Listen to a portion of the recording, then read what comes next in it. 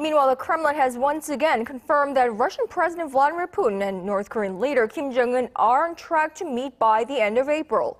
Now, that's according to the Kremlin spokesman Dmitry Peskov on Monday. Mind you, there's only 1 week left in April. Just last week, the Russian president's spokesman said that the North Korean leader would travel to Russia this month, announcing the first ever Russia-North Korea summit since Kim Jong-un came to power in 2011. And we have this rush report just coming in from North Korea's state broadcaster, the Korean Central Television, that their leader Kim Jong-un will soon be visiting Russia. We'll have more details for you as they become available to us.